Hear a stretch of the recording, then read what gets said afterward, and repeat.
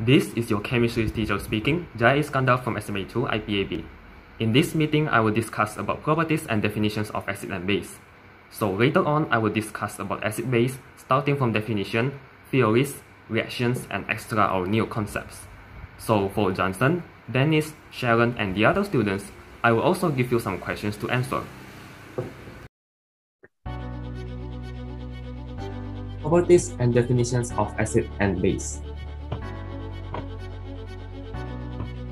So the first one, we have table of contents. The first is introduction to acid and base. The second one is the theories of acid and base. Number 3 is the chemical reactions that involve acid and base. And the last one, I will explain about extra or new concepts. So the first one, we have introduction. So let's have a short recall. And we also refer acid as a substance that can turn the blue litmus color into red color. While base, we often refer it as a substance that can turn the red litmus into blue color. We also have a pH scale, wherein the pH stands for power of hydrogen scale. So we have a range starting from the lowest point until the highest point, which is 14. And the number 7 means it is neutral. And then another short introduction regarding acid and base is the difference between acid and base on its properties. So recall again, acid tastes sour, while base tastes bitter. And then acids do not feel slippery, while base feels slippery. Acids has a pH lower than 7, while base has a pH higher than 7. And then acids release hydrogen ions in aqueous solution, while base release hydroxide ions in aqueous solution. For this one, I will explain later. And then acids corrode metal, while base do not corrode metals. Acids react with metals to produce a compound and hydrogen gas, while base do not. And for this one, I will also explain further. And then acids turn litmus paper into red color, while base turn litmus paper into blue color. So those are the short introduction regarding acid and base. So now I will explain about the theories of acid and base.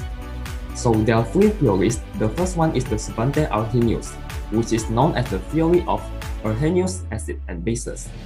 So according to him, acid is a substance that produces hydrogen ion or H+ ion when dissolved in water.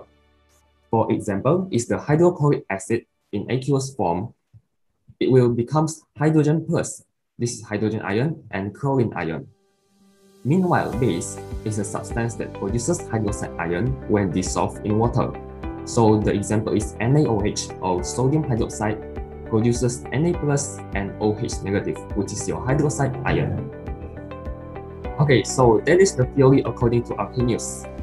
The next one, we have Johannes Bronsted and Thomas Lowry, which is known as the Bronsted-Lowry acid and bases. So according to them, acid is a substance that can donate protons, which is your H+, while base is a substance that can accept protons.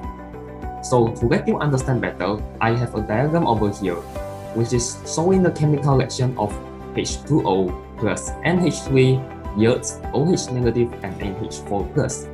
So how do we know whether this is acid or base? So we can take a look at NH3, which is your ammonia. It turns from NH3 yields NH4 plus, which means it accepts protons, so we can call him as base. While H2O is an acid, since it donates proton, become OH negative, which is known of your hydroxide ions. And also for this Bronsted-Lowry acid and base theory, we also have a term which is your conjugate acid-base pair. So this is your acid and this is your conjugate base pair. And also the same for NH3 and your NH4 plus. They all form an conjugate acid and conjugate base pair. Okay, this is for the first one and the second one. The third theory we have is Gilbert and Lewis, which is known as the Lewis acid and bases theory. So according to him, acid is a substance that accepts electrons, while base is a substance that donates electrons. So in here, I have a diagram to show you a better understanding regarding Lewis acid and bases. So for example, it's A plus and B negative, where A will be acting as a Lewis acid and B will be acting as a Lewis base. So together, they will form a coordinate covalent bond.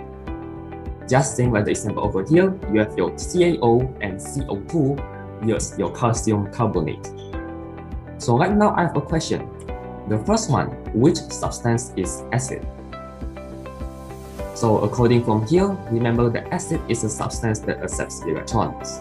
So now, which substance is acid? CO2. Okay, that's correct. So it is CO2. And then now I have also question number B, which is which substance is base? Calcium oxide. Okay, that's correct. So it is CaO. Okay, so those are the theories of acid and base. We have your Swanndahl-Arrhenius, Bronsted-Lowry, and your Lewis acid and base theory. So after that, now I have a diagram to help you having a better understanding regarding acid and base theory. So recall again, Arrhenius, H plus in H2O for acid, and the base is hydroxide ion in H2O. Bronsted-Lowry, you have your H plus down now for acid, and for base, accepts H plus. And also for Lewis, acid accepts electron pair, while base E pair down now.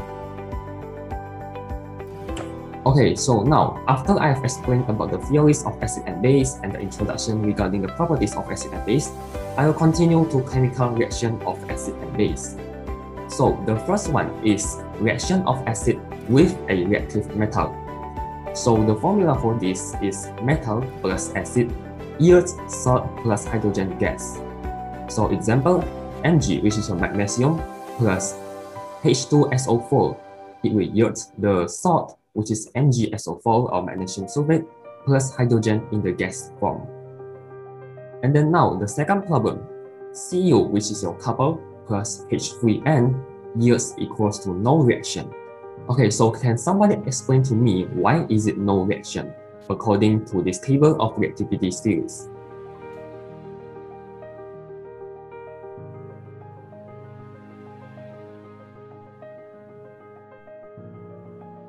Teacher, I think it is because copper is not within the range, hence it cannot react with acid. Okay, so that's correct, and we can see according to this reactivity series. And hence, it is no reaction. And then number 2, it is reaction of acid with carbonates. And number 3 is reaction of acid with bicarbonates. They all have the same pattern, but the difference is only between carbonate and bicarbonate. And take note, carbonate, whenever you see CO3, it means it is carbonate, while HCO3, it is bicarbonate. So the pattern, it is carbonate plus acid yields salt plus water plus CO2. So for example, you have MgCO3 plus H2S. It will yield MgS plus water and your carbon dioxide. Same pattern as your NaHCO3, which is your sodium bicarbonate, plus hydrochloric acid. It will yield the NaCl plus water and carbon dioxide. So the pattern for this is clear enough to show you a better understanding. Okay, reaction number 4 is reaction of acid with metallic oxide, and number 5 is reaction of acid with metallic hydroxide. These two also have the same pattern, the difference is just metallic oxide and metallic hydroxide. So the pattern is metallic oxide plus acid yields salt plus water. So example, you have your zinc oxide plus hydrosulfuric acid, it will yield zinc SO4 plus H2O. And then for example, for number 5 is AgOH plus HClO3, it will yield AgClO3, which is your salt, plus water. And then make sure you have balanced the chemical reaction. So for all of the examples that I've teach you for earlier, it is all already in balanced form. And then 6 is neutralization reaction, which is your acid plus base yields salt and water. So you have your HCl plus barium hydroxide yields barium chloride and 2H2O. So remember to balance it. So I've balanced it for here. It is number 2. So the H is already balanced, and the Ba also balanced, Cl also balanced, and O and H already balanced also. So 7.1 is the reaction of base with ammonium salt. So the pattern is ammonium salt plus base yields salt plus water plus ammonia gas. So for example is CaOH2. which is your calcium hydroxide, plus 2 NH4Cl yields CaCl2 plus 2H2O plus 2 NH3 in the form of gas. So once again, remember to follow the pattern and balance the equation. And for balancing the equation, I think you guys are already been taught in the previous chapter regarding how to balance equations. Okay, those are for number 7. And then the last one, we have reaction of base with a metal salt. So the pattern is salt 1 plus base yields salt 2 plus metallic hydroxide. So in here I have FeSO4, which is your barium sulfate, plus sodium hydroxide yields your sodium sulfate and your barium hydroxide. Once again, remember to balance the equation and follow the pattern, which is your salt 2 is your Na2SO4 and your metallic hydroxide is your FeOH2. Okay, so those are regarding the reactions of acid and base. Okay, so now after I have talked about the acids and base reactions, so now let's get into the extra or new concepts. So before we begin, let's have a quick recap. So in here, I have a practice problem regarding identifying acid or base. So the first one has slippery texture. Remember again, it is base, not acid. 2. Taste sour. Remember, it is acid. Taste bitter, base. Produces salt and hydrogen gas when reacts with metal, as what I have explained in the chemical reaction before, it is acid. 5. A substance that donates electrons. Recall again, according to the Lewis theory, it is base. And then 6. A substance that produces salt, water, and ammonia gas when reacts with an ammonium salt is known as base. 7. A substance that produces salt, water, and carbon dioxide when reacts with a bicarbonate. Let's have a short recap again. It is known as acid. Okay, so in here, I have a map diagram of acid, bases, and salt. So in here, as you can see, in everyday life, we can use it for neutralization, soil treatment, factory waste, and other everyday life functions. So acid and base and salt are really helpful in our daily life, and also they can be dangerous. So for example, for acid, we have lemon juice and pearl. While for base, we have baking soda, detergents, and deodorants. And also in here, we have indicators, which is your new lesson, where in indicators, we have your synthetic indicators or natural indicators. For natural indicators, we can use the lichens, or we can use turmeric, rose, or other natural ingredients to determine whether it is acid and base. And synthetic, for example, the most popular is the methyl color or phenolphthalein substance. So by using this indicator, so later on they will turn the color to another specific color, and from that color we can know whether it is acid or base. So in here I also have neutralization, which is a reaction between acid and base, and I have explained that earlier in the acid and base reaction part. Okay, so this is the acid and base and salt map diagram, and we also have a quick recap. And the last one, acid and base definitely serve important functions both inside and outside the scientific laboratory. So in everyday life, acid and base play a role in everything from digestion of the foods you eat to the function of the medicine you take and even the cleaning products you use. So remember, acid and base is really important in our daily life. But meanwhile, it is also important to know the difference between acid and bases, because mixing the two together can cause a reaction. While mixing vinegar and baking soda can create a great cleaning agent, but mixing strong acids and bases can create toxic fumes or even explosions. So take note guys, that acid and base can be helpful but also can be dangerous. So be careful when handling with acid and base, especially when you're in laboratory or everyday life.